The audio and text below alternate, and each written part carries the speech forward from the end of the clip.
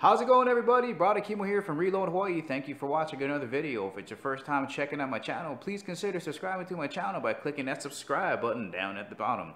Don't forget to click that little bell on the side so you get notifications to when I post a new video. I talk about a lot of things here at Reload Hawaii. Like tonight, we're going to talk about this FMK that I got for 270 bucks against this Generation 5 Glock 19. Now this video is a little bit longer than normal. The FMK ran into some issues, this guy right here. So be sure to stick around all the way to the ending to see what's going on. But other than that, let's see if the FMK can keep up with the Glock 19 Gen 5.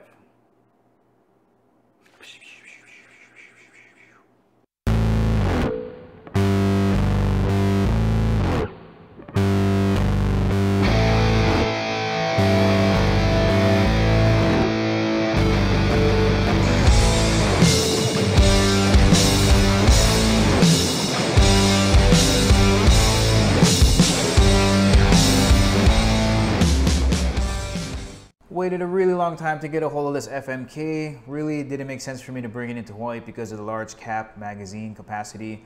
I'd have to get them blocked. And just so happens the Glock 19 Gen 5 came out, so I figured let's get them together and see how they do against each other. Alright, let's check them out side by side, starting off with the magazines. You get two 14-round metal magazines with the FMK. You get three 15-round robust polymer magazines with the new and improved orange followers with the Glock 19 Gen 5. You get 3 and 2 14 rounds versus 15. Let's have a look at the pistols. Both are compact in size, so they're roughly about the same size. All the controls are in the same place, right? You got your magazine, releases, series, slide stops. Slide stops are going to be a little bit larger here on the FMK than the Glock, but of course the Glock now has it on both sides, so we'll talk about that a little bit later. But let me tell you what I like about the FMK. The grip angle is a lot more pleasing. It's more straight up and down versus the Glock that's a little bit more slanted sideways, as you can see that way, and it's got a nice palm swell here. However, the Glock does have replaceable back straps that comes with it, so I like the grip. Feels really natural to me. Both have the trigger safety. A lot of improvements done to the Glock trigger on the inside that internally is done, that has been done, that you won't be able to see here. Bigger trigger guard here, accessory rail in the front. I like the takedown levers here. They're a lot larger on the FMK than they are on the Glock, like little micro tiny takedown levers there. Accessory rails in the front. I don't know if I mentioned that, but there they are. Nice. And I like the way the FMK slide is milled up here. It's tapered up to the top. Just makes it a lot easier to line up. Similarities here, check that out. Both U-grooves in the back, and I think now the Glock sights are metal versus plastic. I think that's an improvement that they made over that, but that's one of the things I like about the FMK is that the slide looks really nice. You know, helps you line it up. Nice sight picture. You have a loaded indicator here, so that pops out, that little orange thing, like a little orange nipple there that sticks out there. And those are the things I like about it. The grip angle, the way that the slide looks, and this palm swell in the back really helps out the grip angle there. Let's talk about the Gen 5 here, Glock 19 Gen 5, because there's some improvements that were made. 5 external ones that you're going to notice. The first 2 being, you know, there's no grips here, finger grooves here anymore. Yeah, there's no grips at all in here, but no finger grooves going back to Gen 2. So that makes this feel a lot better in my opinion. You know, you don't have these things that make your fingers go in there. And a flared out mag well. You can see here, there's a little flare, not competition wise, but a lot fatter, as you saw in the slides in the beginning, that it's a lot bigger than that Glock 17 Gen 3. So no finger grooves, flared out magwell, improved barrel, right? That's a crown barrel with improved rifling. That's the Glock marksman barrel. Nice beveling in the front. Finally, that glocky look is gone. Makes it look a lot more modern. Nice sick new black finish called NDLC. To me, this looks a lot blacker, a lot slicker. It's supposed to be more corrosive resistant and scratch resistant. So sick. And of course, again, we have the ambidextrous slide stop here. Still pretty small, but hey, you know, that's going to make some people happy. Also, it maintains the Glock 4 reversible magazine, so you can, or magazine release. And it's bigger than previous generations too, so you can take that out, switch it to the right side if you want to do that. So those are the things that are great about it. Those are things I like about it, especially that finish. Look how black that looks. That's totally sick. But let's get some specs. All right, let's get them on the scale here. FMK. What is that, 1.7? Yeah, okay, it's pretty good. I have a feeling it's gonna be close. Here is the Glock 19 Gen 5, 1.7, so close. Let's have a look at the FMK trigger right here. You see that safety in there. So that doesn't feel too bad. There's your wall. Nice reset there. All right, let's try it again. One more time. There's your wall. Clackety clack. And your reset. Not bad. It does feel a little bit heavy though. Okay, let's see what's going on with this Glock 19 Gen 5 trigger. They did a lot of internal improvements to that, so let's see if I can feel a difference. So far, not really. See the reset. Actually feels a little bit better. Still a bit mushy though. But does feel a lot better. Alright, there's your Glock 19 Gen 5 trigger. Okay, let's look at the FMK trigger pound pullage here, poundage. What is that, 7? That was 7. That's 7 again, 7.0 pounds. 7.0 again. Let's call that 7 pounds. Next up, Glock 19, 4.9 pounds, 5.0. And the last one was 5.5. Let's call it 5.2 pounds or whatever. Back out at range 702 using ammunition from Nevada Ammunitions, 115 grain, standard range stuff. Glock was up first, you know, squeezed off a quick 5-round burst here. Then it went 14 or 15. It did its job. It handled it. No hang-ups, no misfires, no hang-ups. Perfect. All right, so then we went to FMK. Did a little bit of slow fire here. Just to check it out. Good lockback on the last round. 5-round burst.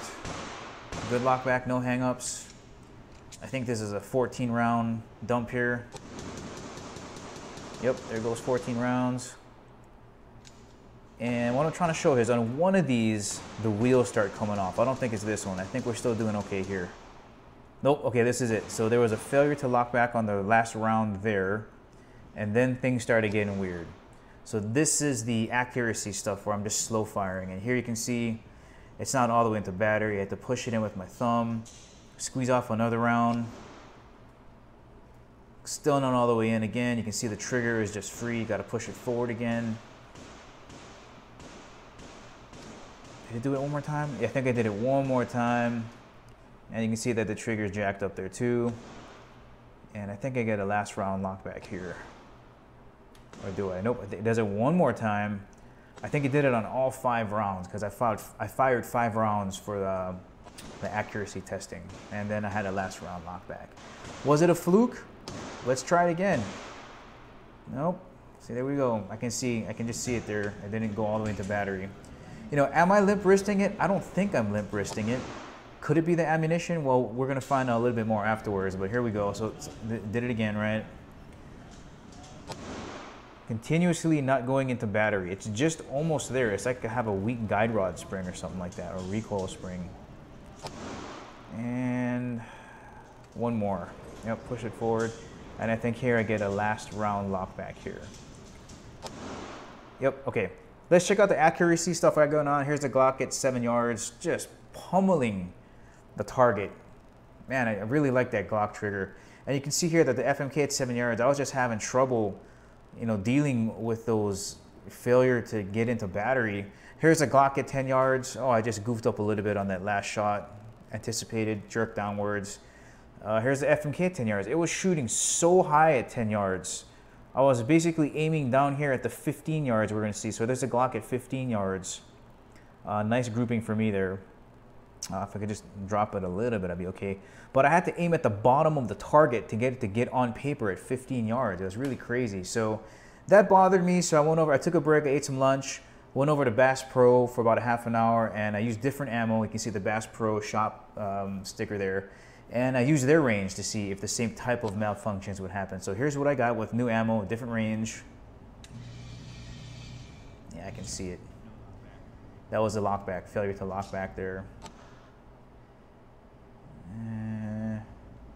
What's this one? Yep, there we go. I can see it's not into battery again. So it's a different ammo. Okay, got that. Yeah, it didn't go all the way. I can see it again. Yep, okay, and then this one, what is this one here?